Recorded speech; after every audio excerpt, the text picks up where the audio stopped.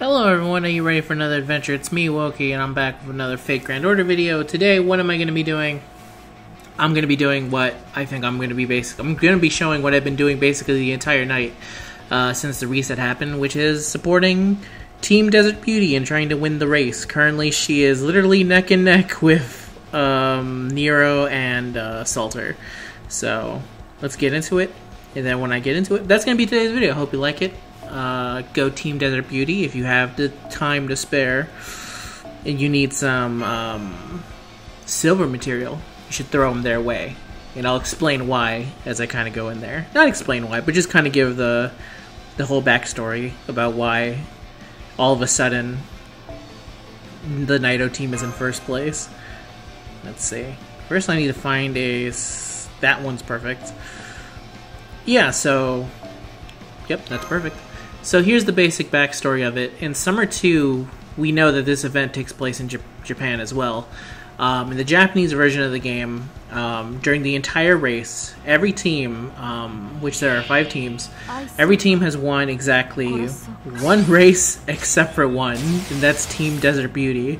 Team Desert Beauty across Japan's original rerunning of Summer 2, the rerun of Summer 2, and then when North America got it, they have never, across every single version of this event that's ever taken place, Desert Beauty has never once, ever come first in a race. It's never happened. Why has it never happened? Well, there's multiple reasons for it, so hold on to your butts for this one. So the big one, which is the one most people point to as the reason why Desert Beauty loses all the time, and in general usually places low, is because of Sherazade, the giant Tan, the caster of storytelling, as she's called in this story. Long story short, because of some dumb things that happen in the Agartha story, a lot of the JP fanbase do not like her for one specific line that she has in reference to another character. A line that was so bad that they had to eventually release an interlude with Sherazade where she apologizes for something that she technically did not say, because it was a different version that was summoned in Agartha than the one that we have in our team. I can't say what it is she said, because it's a spoiler technically, but just know it has to deal with the fact that Sherazade wants to die. And around the time there was a big death that happened with someone. So she basically called the character in question, I guess the North American translation was an idiot, like an idiot of some kind. A fool, basically, is the nicer way of saying it, but I think when it was translated, it was treated more harshly than how it was. I don't think Nursery Rhyme's going to be able to kill him. No, it's fine. So that's the big number one, is because Sherazade shares a team with Hino, thus it brought her entire team down a whole peg because they were associated with each other. That's case one. So Sherazade is basically seen as kind of tying the team down, especially in Japan fanbase. Nowadays, enough time has passed where I feel like enough people have kind of switched on Sherazade. Not to an extent, maybe not to people who don't play out of the story. I should have let them speak. I'll let them do that next time. Go here. Oh, so this is the team I'm using, by the way. It is Nursery Rhyme, because she's NP for 2 Scotties and a waiver. And then I'm using the arts for ×3 bonus, and then because of this specific field, she gets an arts bonus in additional, which is why she's dealing so much damage. She's not really a quick servant, so she can't benefit from Scotty farming. I'm just using her for the 50% NP battery. Alright, let's get back into it. So that's the first one. That's reason 1. Here's reason 2, which is a very big reason. And this is kind of going down all the reasons why specifically people don't pick them. Number 2 is, I think they never get the Berserker node. I think this is now this is a gameplay thing where obviously anyone who's been playing this event knows that all these characters kind of take a lot of hits to take down. They're super beefy for almost no reason, it feels like. So a lot of newer players or people who don't like religiously play the game, they end up picking the Berserker node to farm because that's the easiest one to farm because you can literally use anyone. For example, if you don't have a caster built up for this node, it's kind of hard unless you have like a Berserker that's ready for farming. It can be pretty tough to find the right person. So I think what ends up happening is that the person who has the Berserker node ends up placing extremely high because a lot of people just end up doing it because it's super easy, right? Which makes a lot of sense. That's another reason why. Another reason I think this one also kind of goes into gameplay is sometimes the materials that a specific... So basically, when a player in general is choosing to grind a node, there's three things they look at. It is how easy is it, is number one, I think, to me. Number two is what materials drop from this stage that I desperately need. Basically, the best drop rates for specifically Team Desert Beauty is round 3 and 4, where 3 they have the greatest drop rate for feathers.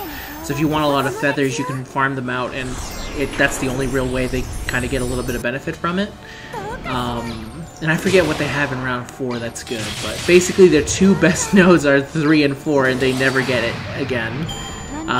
So that's why a lot of people are pushing specifically for round 3. This is the best node for them currently.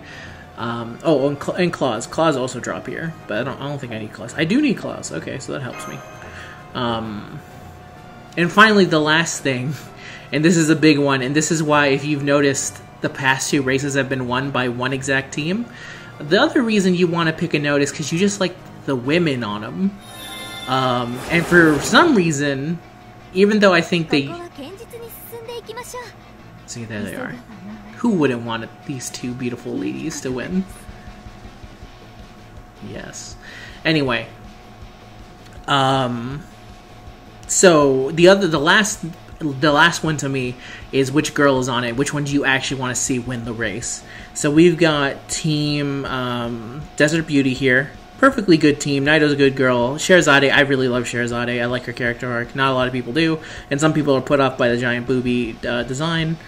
We got Team, I forget, I think it's called Hell something. It is Nobu and Mysterious Hero and X. 2 very silly characters, well loved. Very hard competition. We got Helena with Team Satisfaction, which is her with Thomas Edison and Tesla. I really like all those characters, and I like their dynamics, so they get like kind of under horse bullets. We got Team, I think they're called Team something. I call them Team Steel Ball Run because that is what I heard them described as. Because they're the characters who are on horses. It is Zongzong and Raiko. And they're well loved because they are giant boobed women. And I like both of them as well, by the way. We got Team Steam, which is Saber Fran, who's a very good girl. Then we got Moriarty, and then we have Babbage. And those are 2 very good foils to go with her.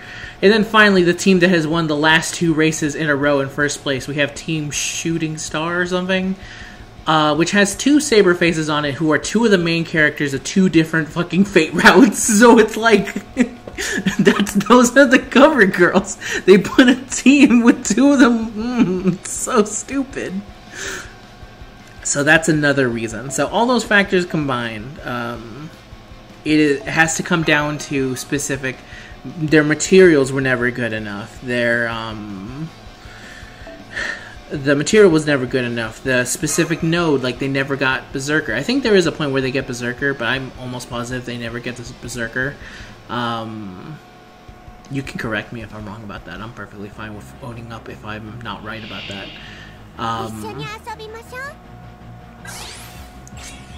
And yeah, and then just in general, you have the stupid star-studded force that is 2 Saber Faces in the exact same team who are both 5 units, and one of them is Nero and the other one is Saber Alter. So it's kind of like, it's amazing that any other team that is not them kind of wins, but they find a way, either with good grind nodes or because they're Berserker, or because they're well loved, whichever one you want to look at. So yeah, so Team Desert Beauty never won one. So I hope it's going to be a long, just because we're winning now, we're literally winning by barely a fraction of what's needed. They are literally like, I think if you look at the, I actually have the official site up, they are 40 minutes ahead, just barely though, and that's not a lot. So that means at any point if we stop grinding, they could easily lose their spot. I would love to see it happen. I would love to see it just because they were literally the only ones. I love Hino. I can't believe she never won one because she's so good. Her summer outfit is extremely good. And I feel the least thing we can do is actually help her win one, especially since Assassin Summer Hino is not very good. She's very niche. She's an assassin that insta-defs, and she has like a whole bunch of taunt skills, which are... Taunting units are never my favorite, so I don't actually use her very much because of that very reason. So yeah, that's kind of like the whole backstory for us. I would love to have them win once. The chances of it actually happening are very slim. They're borderline slim to none, I would say. Even with this tiny lead that we have, eventually I'm going to have to go to bed. Like, there's going to be a point where we just stop grinding, and when that happens, it's game over. There's no real stopping the momentum train that is two Saber Faces in one team. They're like too close and it's too insane. So yeah, that's what I'm doing, and that's kind of the backstory behind it all. Hopefully that kind of weird history lesson was entertaining for you as I kind of grind out this node. Oh, come on. Kick the shit out of this Chimera for me, Nursery Rhyme. I like how Nursery Rhyme has just been in the background, slowly killing the Chimera on loop. It is because she has NP4 and that she's getting double arts buff from all this. Oh, nice. I need more of these. I had 30 when I started, and now I have much less. So, that's the end of today's video, everyone. Thank you very much for watching. If you liked it, please leave a like. Hopefully they win. Chances are, when this is uploaded, there will be around 4 hours left of the race. Actually, I don't know. Huh. We'll see. Hopefully... Again, and don't take this also as someone saying like, oh, just only grind them. No, that's fine. You can grind whoever you want, to be honest. You could technically grind against me if you want. It's all in good fun. Even though I'm gonna miss out on... We never got to see them win once. Look at them. Look at them in there, man. Alright, that's the end of today's video. I hope you liked it. I have 5,000 of that silver thing. I've been grinding. Actually, I can show my cheer points right here. By the end of it, I'll show how many cheer points I've gotten, but I got like 395. That's not bad. I'm sure there's people with way more than me. So until next time, everyone, goodbye and have a good day. See you later.